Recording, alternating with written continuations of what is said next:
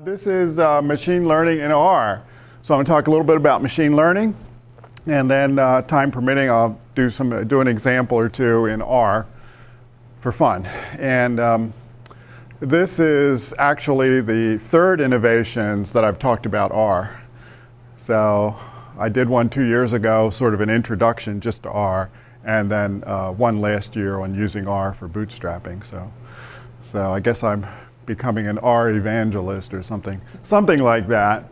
So the next part is just to give you some motivation for why even be concerned about machine learning. This article from Computer World says 12 IT skills that employers can't say no to. And look at the first one, machine learning. Okay? The next one is from a little more recent article, top 10 in-demand skills for data scientists. And the number one is machine learning. So even if you're not in IT, it's a good area for data science, big data, all that stuff. Plus, even if you're just a researcher type, it's a good skill to have. All right, so that was just my motivation to suggest why you might want to pursue some interest in machine learning. All right, so here's a picture of an evil machine learning or trying to learn about classification of this flower. All right? Classification is one of the issues in machine learning, and the example we'll do has to do with classification. But this is a nasty machine, right? Kind of a fierce-looking machine trying to do some learning. So in my presentation, I'm going to define machine learning, set a context for it, where it comes in, talk about the relationship between machine learning and data science, and explore machine learning with a real-life data set. I'm going to do that in R, and demonstrate some of the capabilities of R for doing machine learning kinds of things. A little. Certainly won't even scratch the surface. All right, so here's an old definition of machine learning from 1959. Machine learning, field of study that gives computers the ability to learn without being explicitly programmed. It actually grew out of AI, artificial intelligence, and there really isn't a truly accepted definition of machine learning. But what we're trying to accomplish in machine learning is to get the computer to do what you would have done. So if you look at some facts, some data, you would react in a certain way because your mind can process it. So in machine learning, we're trying to get the computer to do the same thing. By the way, the term machine learning is also called statistical learning in some circles. Okay? But I use machine learning because it seems closer to computers. All right? Now, there are two basic types of algorithms that are used in machine learning. One is called supervised, the other one is called unsupervised. The supervised is where the algorithm has the right answers in it. The data has the right answers. So for example, if we had a list of prices of houses and we were trying to predict, okay, well, I've got this house now for this amount of money, how much can I sell for it? So the answer is already in the data. Do you see that? The next type is the unsupervised, what I would call mining, you know, like in data mining. In the unsupervised, we're working with data sets that don't have answers in them. For example, when you do a search on Google, that is, first of all, it's machine learning. Secondly, it's unsupervised because those algorithms are looking for a pattern. So when you type in, for example, a news story or something as what you're looking for, it has to find things that are like that. And it also has to update itself, I don't know, a million times a day? How many times do people do a Google search? Millions of times a day. All right, so those are the two categories. Also, another example, social network analysis. When people use Facebook and it figures out, well, you know X and X knows Y, so I can connect Y and you together. Okay, that's the same idea. It's unsupervised machine learning. Okay, so lots of examples of those, and I think from these two types of examples, you can see why machine learning is number one. For one thing, we've got so much more data today than we've ever had before. And it's not just that we have so much data, but it's increasing at a rate that never existed before. So every second, there are millions and millions of new connections created on Facebook in searching on Google. So, let's say if you have looked for tickets earlier in the day, if you go to your Facebook page, you see like a link to, you know, the airline. Is that the research that is going on? Like they Yes. somehow find out how you have Right, and the same thing happens, for example, on Amazon when you go in and you're looking for something and they may suggest other related things or alternative things. Yes, they're looking for the patterns. So that's under classification analysis. So yes, with all this data, we need to make some sense of it, and it seems as though machine learning is a good way to do it. All right, so the distinction isn't really that important. I think it's, you'll see the words supervised and unsupervised machine learning, but I think it's better to think of it in terms of training and mining. All right, so let's go to data science. And this is sort of a fun definition of data science from Mike Driscoll, who's a well-known name in the field. He says data science is a blend of Red Bull-fueled hacking and espresso-inspired statistics. So it was kind of a clever play on things, right? I like the definition. And here's a machine, a nice machine, learning, right? Reading a book. He's a nice machine. So where does data science fit in the context of things? This is Drew Conway, and he's a noted data scientist, and he developed this Venn diagram, and we can talk about it for a few minutes. So in the Venn diagram, we have the intersection of three areas. Right? The first area is sort of math and statistics, which you would expect. The second area is substantive knowledge. Substantive knowledge would mean like someone in marketing knows marketing. Somebody in education knows education. Somebody in nursing knows nursing. And then hacking skills. Well, I don't know if I would agree with that term, hacking skills. I think it'd be better to say computer programming skills, some of which might include hacking. So the intersection of those three things is where the skill set, the domain is for data science. And inside, where things start to overlap, here we have data science, and this whole thing is machine learning. So some of machine learning overlaps with data science, and some of this stuff would be traditional research. So machine learning is part of data science, and data science is really a composite of three domain areas. And I think that's a good way of looking at it. Any questions on that picture? Because you may not be familiar with the term. Or, data science also sometimes is used interchangeably with the words big data.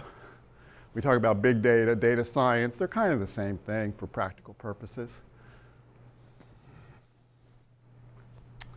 All right. So that was sort of the background stuff to the machine learning and data science. And now what I want to move to is an actual example where we'll look at some data and do some things. Here's a snippet of data from the data set I'm going to look at. And what I'm going to ask you is, look at the data set, or at least the subset that's here, and can you guess, can you tell me what data set this is? It's from a real example. This is not made up numbers. This is from a real example. Can you divine, can you use your mental powers to figure out what might be the source of this data? So on the top, we have the different fields. And this is only part. There's a lot more data. I'm just giving you a couple pieces here. So those are the fields. What do you think this data set might actually represent? No, but you're in the right area. You're thinking travel.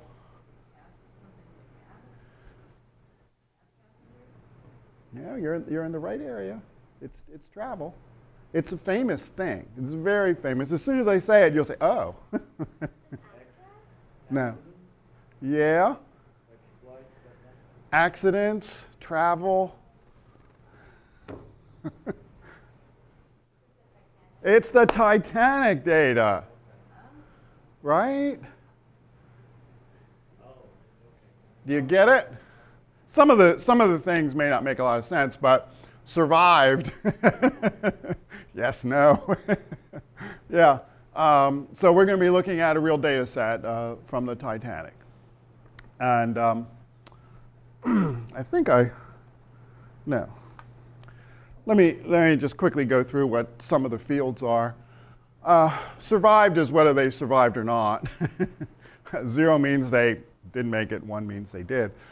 P class refers to the class that they were traveling, and I think there were three levels or 3 different classes. Sex, age is obvious. The next one, SIBSP, that means siblings. How many siblings or parents they had. They were traveling as a family or not.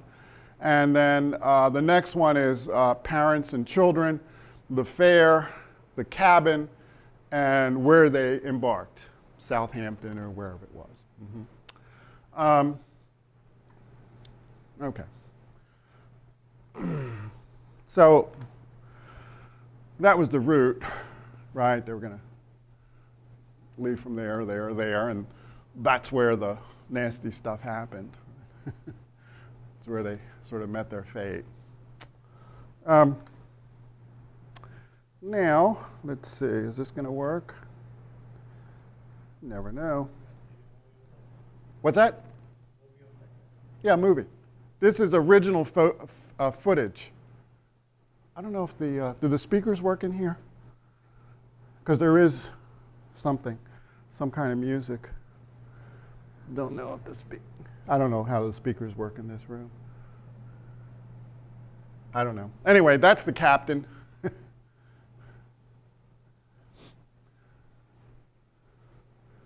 Checking out the ship before they sail. Looks pretty good.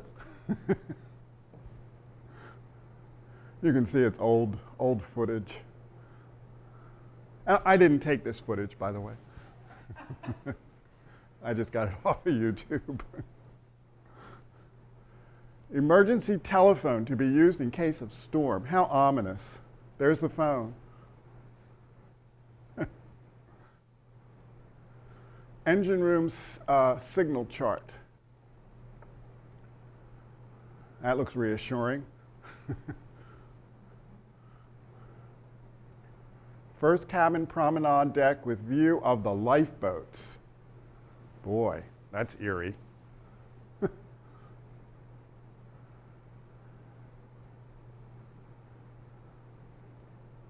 this put together before the thing went under? This was taken before they sailed. And we didn't doctor this up to have these little different chapters? Yes, yes.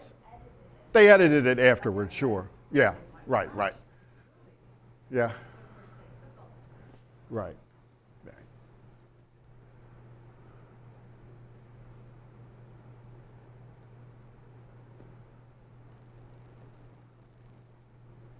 Third cabin, promenade deck.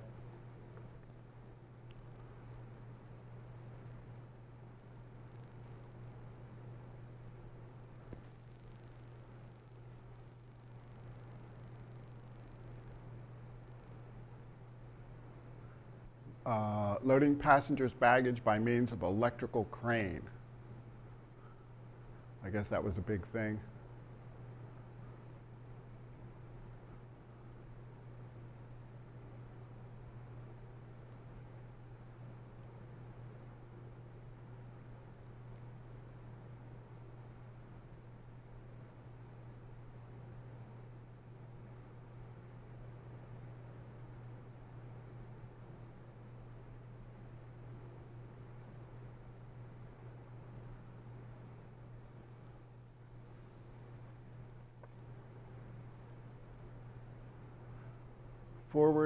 Forward end view of first, second, and third cabin decks.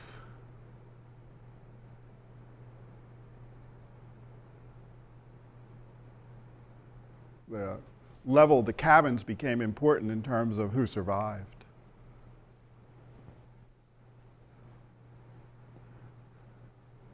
Bon voyage, thousands madly cheering as the giant vessel begins to move from her dock. And it shows you a little picture of the, look at all those people. That's unbelievable.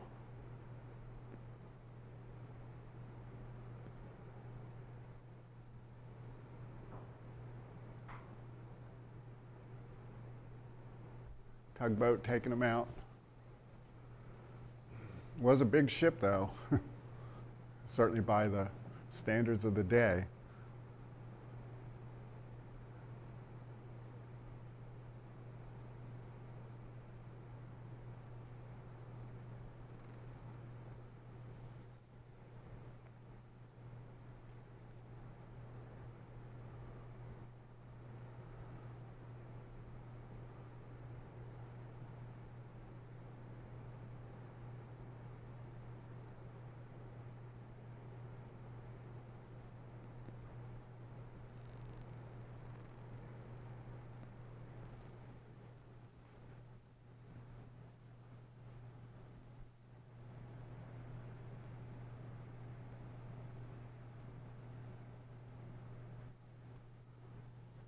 You didn't hear the music, but. Oh, and by the way, I've never seen the movie Titanic. Has everyone here seen it? Am I the only one in the room that's never seen it? Probably. Okay.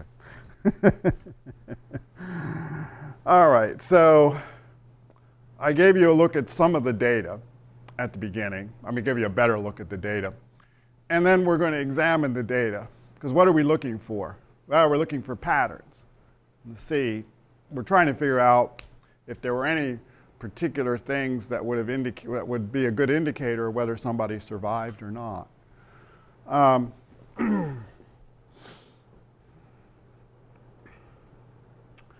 Now, one of the things I asked you to do when I presented the data was to try to divine and figure out what the data was of.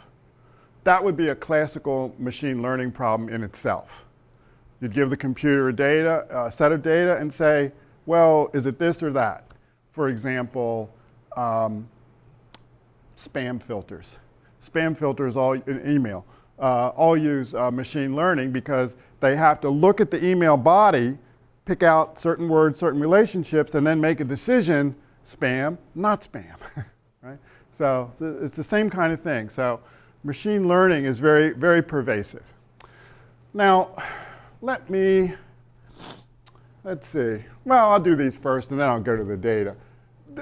We'll come back to the data. This is just a diagram that shows a graph of relationship between the age of the person and the fare.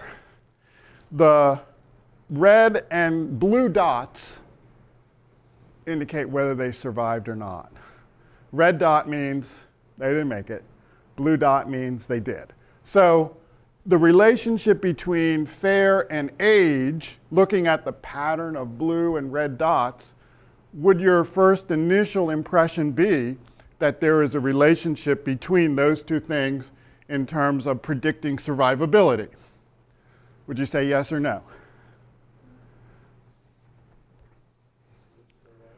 What's that?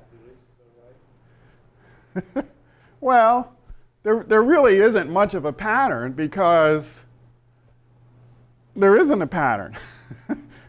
There are lots of people down here that didn't survive. I mean, there weren't that many people paying that many big fares to begin with, but essentially there's no relationship here. As compared to, look at this one. Now I'm contrasting gender, male versus female, and age doesn't really matter too much. But what could you say about the gender comparison in terms of survivability just based on the picture, the chart?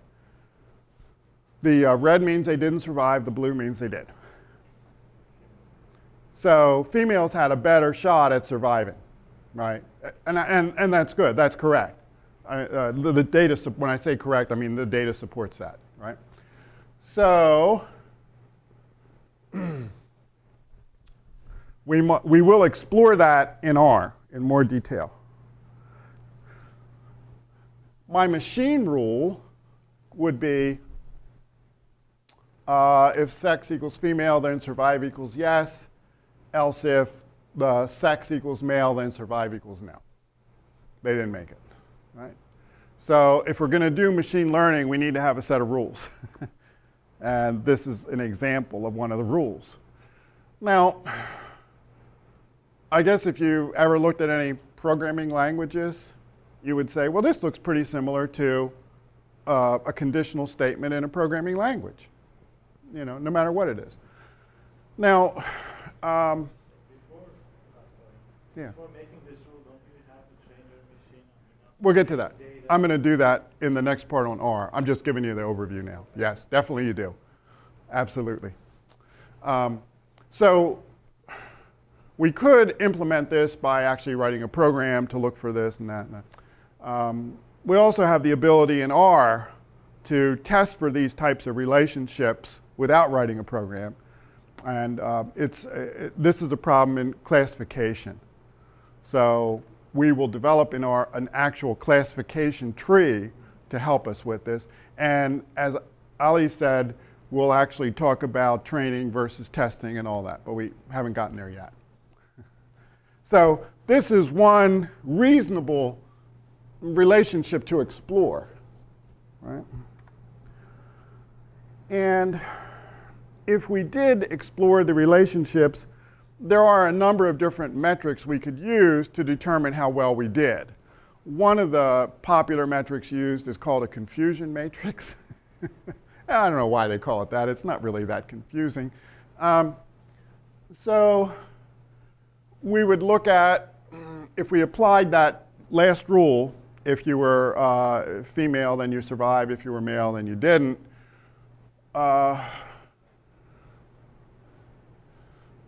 If this is the male and this is the female, then the correct answer for the male would be no, they didn't. We could use our overall rule, and then we could calculate what percentage were actually classified correctly just based on that rule. That would be reasonably straightforward. All right, so now we're going to transition to R, because we want to be able to do something in R. And just some quick facts about R, in case you're not familiar with it. It is a programming language specifically for statistical issues, statistical problems. It's open source, which means it's free. It's flexible. It can be integrated with any of the popular packages, SPSS, SAS, whatever. It has a huge user base. Huge, tremendous. And remember back in 2008 when we had the big economic dip, many universities, in order to cut corners, cut costs, did not renew their subscriptions to SPSS or SAS because of the money. I mean, you know, a university like Ohio State or something, we're talking some serious money to get a site license. And many of these schools and researchers, there's a whole list of companies that use R, switch to R, primarily because it's free, great user support, and all that good stuff. Right? So just trying to give you some background about R. I'm not going to really go into R that much.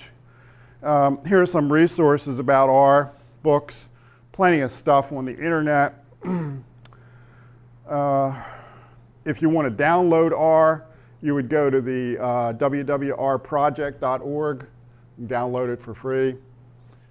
And there are thousands of packages, not just for machine learning. I mean, it does all the basic statistics. It does all the graphing. The New York Times, by the way, uses R for its graphs because it's so flexible. I mean, there are just so many things you can do in R that would be very difficult to do in SPSS. And I had been using SPSS since 1974. So I haven't used it lately because I've been doing things in R. All right, that's just, something for you to think about. All right, now, as I said, there are lots and lots of packages in R. One of the packages that's somewhat popular for machine learning is called Carrot.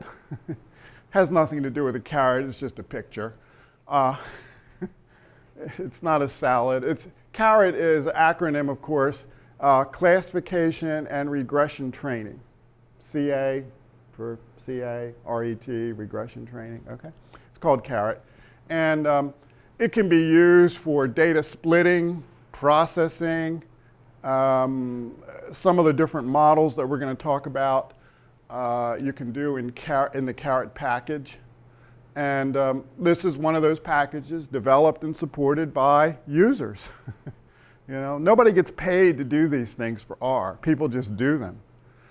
And one of the limitations with SPSS and SAS is they typically only update their stuff once a year. Whereas R is updated multiple times a year. New packages are added daily. So there are lots of capabilities, especially in data science, that are available in R that don't even exist yet in SPSS or SAS. Pardon? Users, huh? I'm not sure where it was actually started. Let me see if we can find that out. No, it might be. Yeah, it doesn't say. What's that? What did you say? How the machine starts to learn. Okay. All right. Anyway, there's lots of good references on R. The R Carrot package is a good thing to learn. And here's a machine thinking too. This one is actually trying to tune him or herself up for some more learning. Here are some resources for learning about the Carrot package. There are tutorials and a paper on the package. Another reference for doing predictive modeling in R, because I couldn't possibly cover all this. All right. And then the last part of my slides is it's not machine learning, it's machines learning. There are several machines here learning, okay? So it's not just one, it's several. All right. I think that was it for that one, yeah.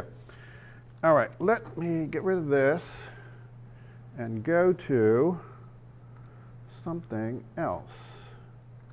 Going to this. Oh, come on, come on. I guess that's as good as I'll get it. All right, so what I've done here is I've actually logged into my computer at home because I have all the stuff set up on my computer at home. I'm not going to try to do it here. That'd be a mess. So this is running on my computer at home, and I'm just presenting the stuff to you, 60 miles away or so to see what's going on. So this is the interface for R. And I use a program called RStudio to make R a little friendlier, easier to use. And this is actually R being presented inside of RStudio. And RStudio is free. And most of the people I know that do things with R use RStudio because it's so much easier to get around in R. All right, and we've got some different frames here. I guess we don't have a pointer or anything, electronic pointer. We have some different frames. This is where you can, this frame here, it's 4 quadrants. 1, 2, 3, 4. You can arrange them any way you want. I just arrange mine this way because I'm used to it. And this one will show you the results of R when you run it. Okay, so in other words, this is the output, the answer place. This one over here is where you can develop scripts, routines to run and then see what they look like over here. Over here in environment, you can look at some data and stuff like that. Over here, this is where you can update your packages. Here's my carrot package is installed, and a couple hundred other ones are installed. And some other information.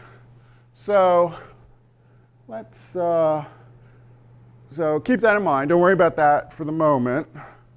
Let's look at some data. And let's see. Always a good thing to look at data. Yeah. The data files are available lots of places on the internet. Just do a search for Titanic data. You can get the data from lots of sources. I'm just presenting it here in Excel. Just because I think you'd probably be more comfortable, familiar with Excel than the business in R. And you can see in the data set, the first row, of course, are all the different headings. The class survived. Well, I didn't include the name in the snippet that you saw because the name is really of little value in this exercise. And then some other things like the ticket number and all that stuff. And if I scroll down to the bottom, yep. So I'm at row 1310, deducting 1 for the labels, so that's about 1,309 records, right? 1,309 records. Now, one thing I'll point out is that there is some dispute in the literature about even the number of people that were actually on the Titanic, because apparently some people booked registrations under aliases. So we don't really know for sure how many unique people there really were on the boat. And also, if you were to look more closely at the data, you would see things like this, missing data. We don't have that data. We just don't have it. So, okay. So the full set of data here is over 1,000 records. And one of the, I guess I can get rid of that. Yeah. Go back to, oh. Go back to R. One of the issues that comes in big data, data science, and this type of thing is that how are we going to verify our results? We're trying to make a prediction based on something. How are we going to verify that we're right or wrong or close or not so close? Well, if you were doing a traditional statistical research, how would you verify that your hypothesis was correct? Anybody? You would do a statistical test. And you would test at a certain level of confidence, 0.05, 0.01, and you would get a metric like an F-score, and then you would compare it to the probability in the world of getting it. And if it's less than that, then you would say, yes, okay, I can be reasonably certain. Well, We can't really do that here. We can't really do that here. We can't really test the hypothesis per se. We can do something close. But the issue here, at least the way I look at it, is a little bit different than when you were dealing with something like experimental research. So if you were doing traditional experimental research, if you had 30 subjects, you would be delighted. If you had 100 subjects, you would be extremely delighted. Because normally in research of that type, you don't get those kinds of numbers, right? You don't. It just doesn't happen. Now, with big data, we've got over 1,000 people just for the Titanic data, which is a small data set, by the way, compared to searches in Google or spam filters or Facebook associations. So how are we then going to use, sort of leverage, capitalize on the fact that we have all this data to help give us some notion of whether we're correct or incorrect? Well, this is where your point comes up. Trading versus testing. When you have a large data set in data science, what you do is you break that into two pieces. One is called the training set. The other one is called the testing set. So you would develop your model, whatever it might be, using the data from the training set. When you're satisfied with your model, then you actually test it on real data, right? And that would give us some indication, some warm and fuzzy, about how good we did. Now, we have that luxury of being able to split the data primarily because we have so much data. You know, you can't do that in experimental research. You know, sometimes you're lucky if you got 12 people in an experiment. But we can do that with big data. And that's the way it's done. All right, so we divide the data into training set and a testing set. Now, any questions about that? Because that's an important point. Yeah. For the, especially for R, do you need these data sets to be in the same format, or can it handle different unformatted data types? Or? Yes, it can handle CSV, comma separated. It can handle Excel, SPSS, whatever it might be. Was that what you were really asking me? Beyond that, I know it can handle those, but does it do any in CSV, or you know the fields, what they correspond right. to? If it were totally unformatted or randomly formatted, no, you'd have to tell it step by step how to convert that into a data frame or a table or something like that, because it has no special knowledge of what those fields might mean to you or to somebody else. So there isn't any way of dealing with that. No, okay. So. And does our studio come with packages for all these, or do you have to figure out what you need on your own? I see your script there, you're including some libraries. How do you know you need those? Yeah. Well, some of the libraries have dependencies. So when you load, like when I load one of those, it's going to automatically bring up the other, and sometimes it doesn't. I explicitly mention them here because I wanted to be clear about them. And I'll tell you a little bit about that when we get into the code. But back to the training and the testing. One of the things that R will help you do in the Caret package is it will help you split the data. Okay? It's called create data partition. So you can tell it, okay, here's my superset of data. And you can split it however you want. And there are some guidelines in the literature about what percentage should be in the training, what percentage should be in the, 60-40 is probably as good as any. Some people use 80-20. Really, it's going to depend upon how much data you have. But in any case, in R, you can specify what percentage of data you want in each. And you can do something else that's important. You can specify a seed value and for randomization, okay? You can specify a seed value, and if you use that seed value again and again, you'll get the same values in your two sets. If you don't use the same seed value, then you'll get random values in your sets. So some people like that ability because then they have reproducible results. Because it will randomly select cases from your big data set and put it either into training or into testing for you.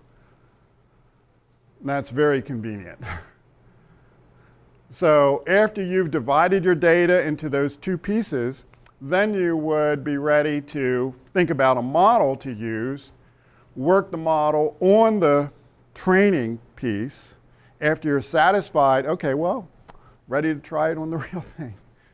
Okay? Does that make sense? Because I know that's a little different than the way, things worked when I studied statistics back in the 70s. We had hypothesis tests, and basically that was it. This whole notion of training set and testing is very new, compared to some of the other things that have been around forever. As a matter of fact, one website that is particularly helpful with this, and also a website from which you can make money, is called Kaggle, Kaggle.com. And I think I'll try to bring it up here. Let's see, is it going to cooperate or not?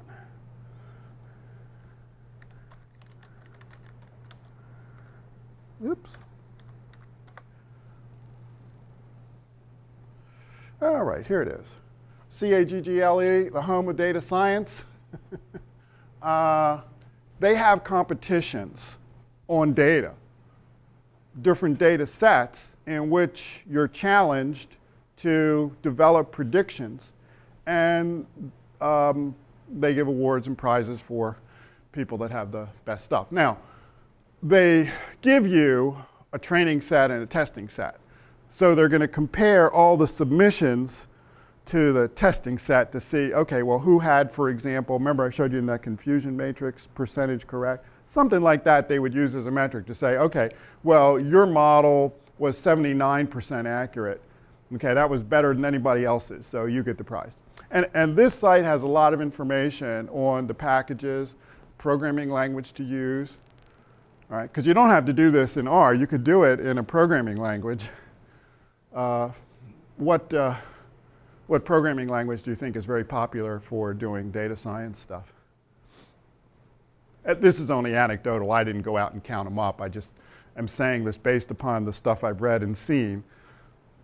No, that's a long time ago. Yeah, nobody would use COBOL. So yeah, yeah, Python. Python is the one. Yeah, it's not Java. I thought some people would say Java, but it's not Java. It's Python because Python is, first of all, it's a little easier to learn than Java. It's easier to learn, and you can do a lot of things with it. One of the things I've done in Python, just a side note, is I have a TiVo DVR, okay, and Python has lots and lots of utilities to it. So I have a program in Python that will allow me to take any video that I download off the internet and send it to my TiVo DVR to play on my TV. It was very easy to do in Python. And the people that sell TiVo, they can't do it. They don't do that for their customers. So if you downloaded a video on your computer and you wanted to see it on your TV elsewhere that's attached to the TiVo box, they wouldn't be able to help you. But Python can help you. So it's a very, very good language to learn. Modern language, so you don't have to put up with all the awful stuff from C with pointers and all that stuff, or the hideous things from COBOL with the 4 divisions and all that stuff, yeah. So anyway, this is a great resource where you can learn from other people. They have tons of tutorials, like on which packages to use. And it's free. I can log in because I'm a member. It's free to join. You just give me an email address. And the tutorials are all there, too.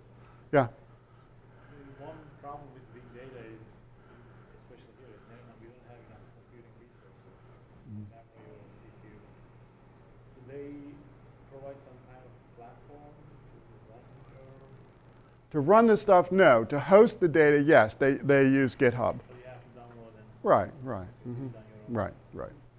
That's true. Yeah. Now, you really have to get to some really huge data sets before that's an issue. You know, really huge. I mean, some astronomical data sets might be, but the typical things that they have on here, you could do on your home computer. Yeah. So anyway, this is a great resource. It's got jobs, and it's got university competitions, and all sorts of things. So, get rid of that. All right, so where am I? We talked about separating the data. All right, so let's do some things in the last few minutes in R. So the very first line, I don't have a pointer and I can't reach up there, but it's line number 1. I don't know if you can read it. Can you read it? You can't read it.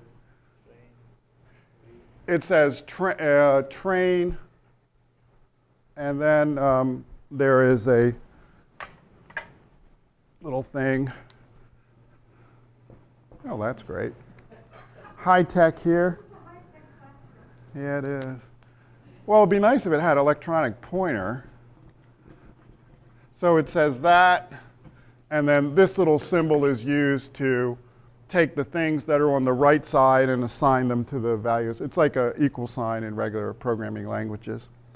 So what this does is it uses read.csv, which is a built-in library in R that would allow you to input data that is in comma separated format. Okay? And I use the, what did I use? I use train.csv. That's the file that I got from Kaggle. Okay, it's also in other places, but I just used their file because it was good to use. And so this will read that file, and it reads it into this name now called train. So I can use the word train as a substitute for the file. I only have to read it in once. And that's it. So it's pretty easy to read in any formatted file. And there are lots of other ways you could do it.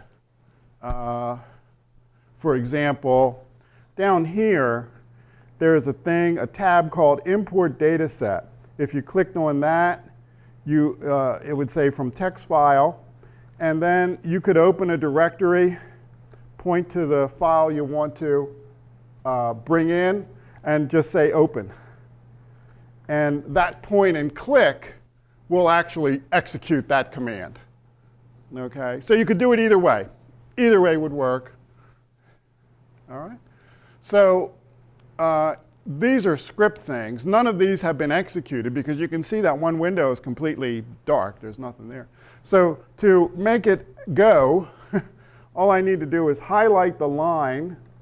And you probably can't see it, but my cursor is flashing anywhere on that line. Beginning, middle, end, doesn't matter. And then up here you say run. And here's what it did over here. It actually ran it. And I don't know if you noticed, but it also popped up down here in data the name of the data set that I have. So that's pretty easy. It's just click, right? And it tells me that in my training set, there are 891 observations and 12 variables. And if I click on it, then it brings up like a little mini spreadsheet over here that shows you all the variables, what they are, all that good stuff, right? So I go back to my R script.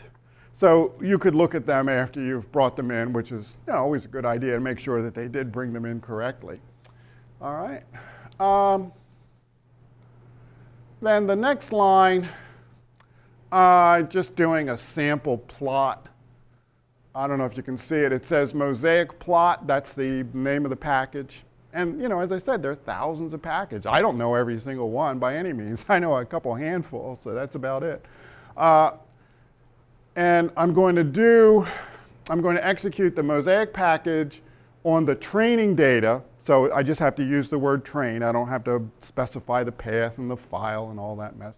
And then it says train, it says train $, is it sex, and then, yeah, tilde, train, blah, blah, blah. I just want to explain a little bit of the notation here. You'll get used to it after a while.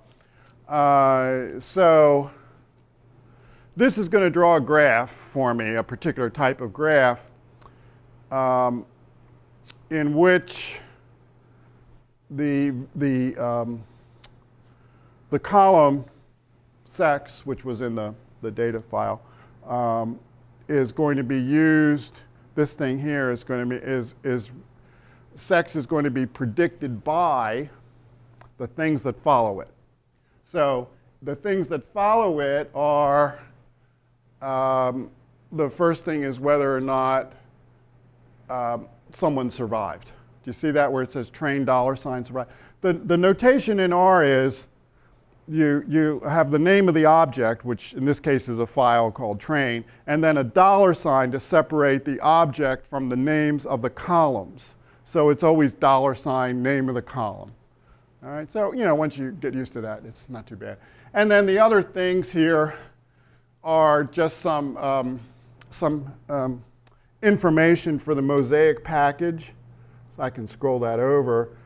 It's going to give it a title, tell it whether to shade it, tell it what to call the x-axis, the y-axis.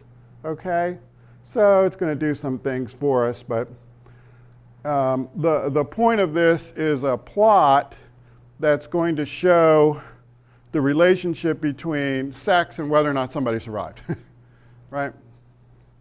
So to execute it, just click anywhere on the line and then click Run. And lo and behold, down here where it says Plots, it gives you a little squeezed up plot that you can't see. So you go up to Zoom, click on Zoom, and then open it all the way, because that's the only way to see the whole thing. Okay, this is called a mosaic plot. So on the x-axis, we have the sex. On the y-axis, we have survived. 0 means they didn't survive. 1 means they did. And then we've got the male and female. So and it's passenger fate by gender. So what does remember this is from our training set. This is not from the whole thing. This is just a training set. So what does the graph, or what does the plot suggest? Yeah. It pretty much hits you right in the eyes, right?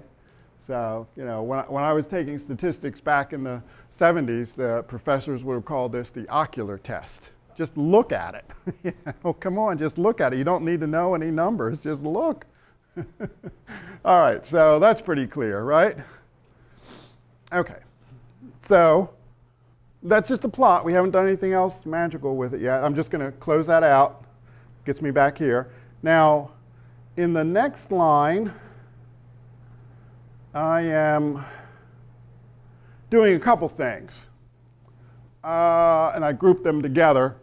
What I'm looking at in the next 3 lines is I want to see a relationship between somebody surviving their fate based on age. Now, if you remember from the data that I showed you, there was a column called age, right?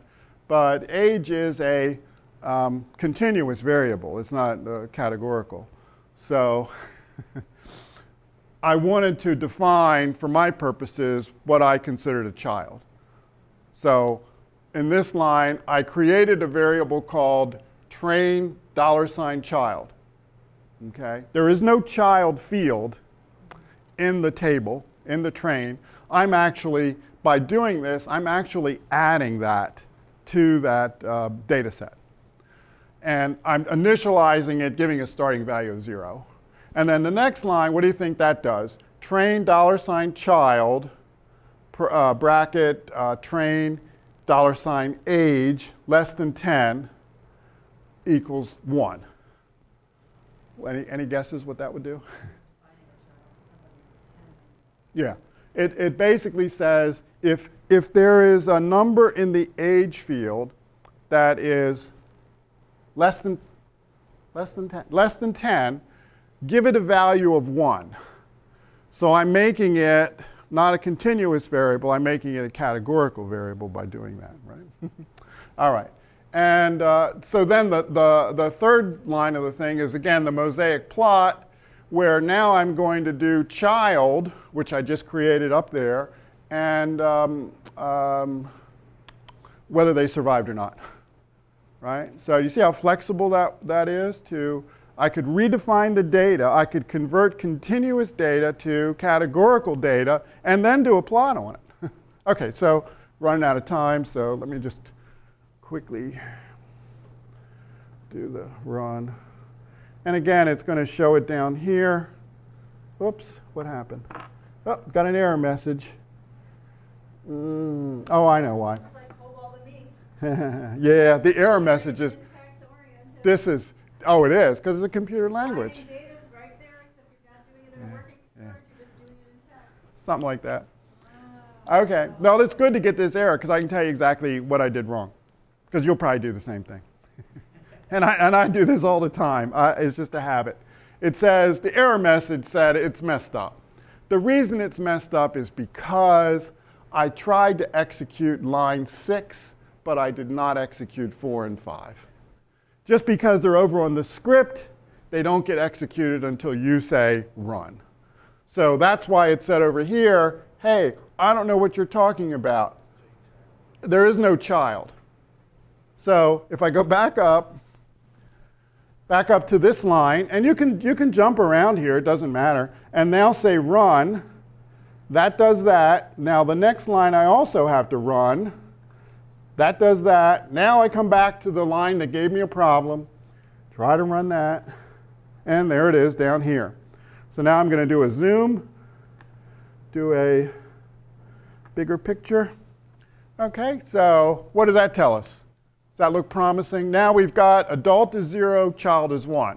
Child based on my definition that less than 10. What would that suggest? What's that?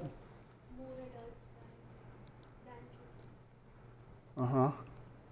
Yeah, looks like that. Right? So if I wanted to test the hypothesis, women and children first, maybe not so on the Titanic, right? Because, well, women survived more, but it doesn't look like children did. So women and children first, maybe not. I don't even know if that's politically correct today, but back then I'm sure it was. I'm sure it was back then. You know, when you only have so many seats in the lifeboat, so you have to decide who's going to get in. And by the way, they didn't have enough lifeboats. All right, and then the last thing I'll just show you to give you some idea of the power of R. And I'm executing all these different libraries.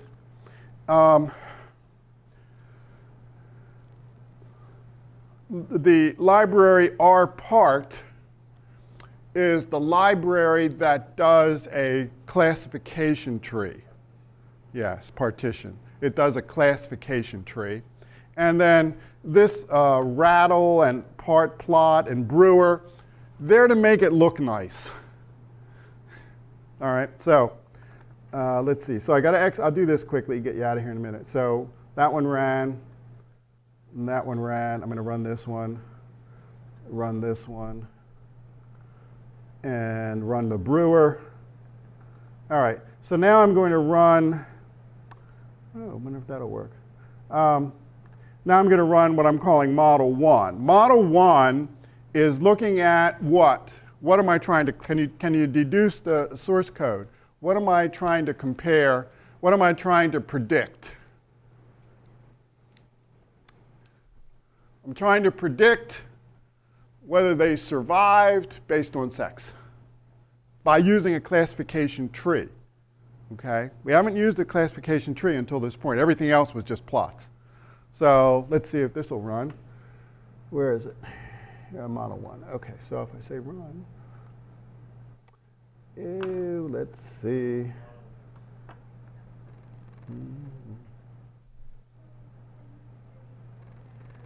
Let's see. Okay. I, again, made the same mistake. I didn't run the line that was before it. So I ran the line, this thing here, and then it just shows me, okay, I ran the line. Now I've got to do the fancy thing to make it. This is what uses the R Brewer and the part plot. So now when I click on this one, we'll get the classification tree and run. And here it is. So now I'm going to zoom, come up here, and got some things in the way, but it drew this classification tree for me. Might be a little hard to see here, but the very first thing up here, this represents the division between male and female for the entire data set. So the 0.62 means that 62%, when I say entire, I mean the training data set, the one I'm working on. I don't mean the big guy. Yeah. So 62% of the records in the set were male and 38% were female, and that's 100%. Now, the next line does a classification based on sex. So male, if it's yes, we go down this way. If it's no, then we're actually talking, this is the female, right? Because it's either one or the other, binary, right? So what do we get down here? What does that tell us? What does that tell us? Yes. No, don't get to that part yet. What do the 81 and 0.1 and 0.19 mean? Right. 0.81 is the zero. They, of the males, 81% of the males did not survive.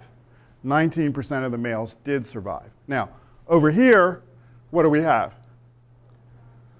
This is this means female, right? So, pardon? No. That means didn't. This means they did. 0, 1. It's 0, 1, right?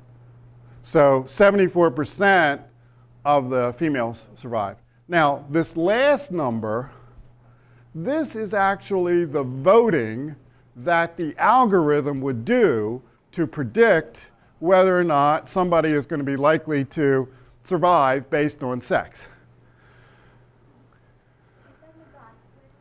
Pardon? No. No, it's a voting thing, and there's a whole crazy algorithm to figure out whether or not you. So, what's that? So that 65% would mean that it is going to predict 65% of the times accurately for males versus females? No, it means that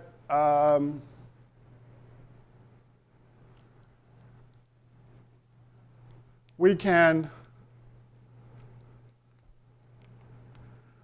be reasonably sure, and think about the whole data set. Remember, this is the training part. We could be reasonably sure in the whole data set that the majority of males will die.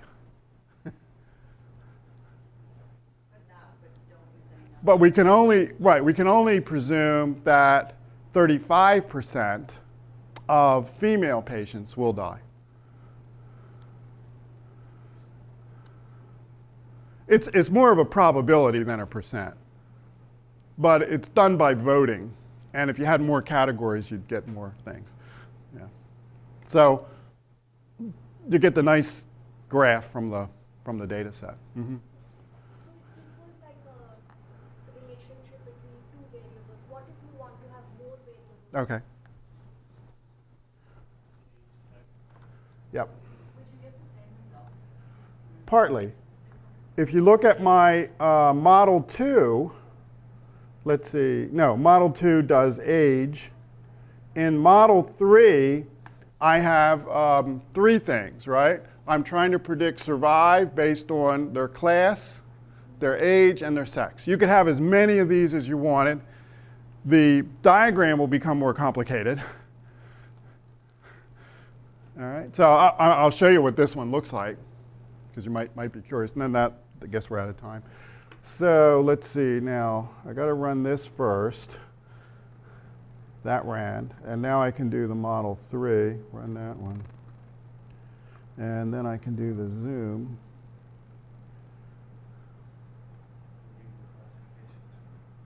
Yes, and I think it's coming up behind this thing. I don't know where it is. Nope. There it is. Yeah. Yeah, a few things. Anyway, this, the point is you can add as many things as you want. And it will develop the classification tree for you. And that's just one of the things you can do in R, because you can still do regression. You could do regression with this carrot package. You'll do a general linear model with it on this data. You could do that. It's not that hard. It also will do what are called random forests, more sophisticated statistical technique, very popular. It'll do nearest neighbor. So all of these techniques that are not even thought of in SPSS are readily available in R. So that's it.